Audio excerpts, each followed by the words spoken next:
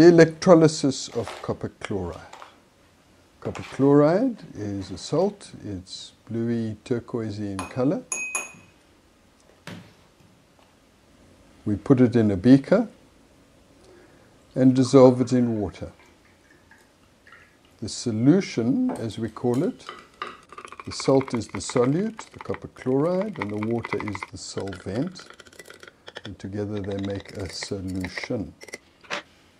We then fit 2 carbon electrodes to a battery and insert it in the liquid.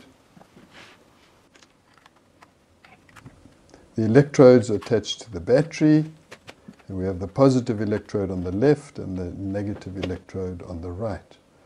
And at the positive electrode, we see some bubbles of chlorine gas. Chlorine gas smells like chick or HDH that you put in a swimming pool. Notice how the electrodes actually appear to be broken at the surface. We'll talk more about that when we study light next.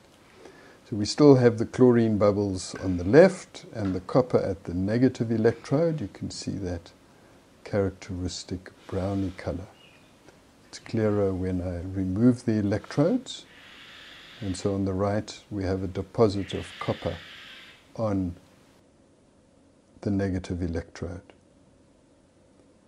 Back in the solution, that's kind of like the drawing we wanted you to draw.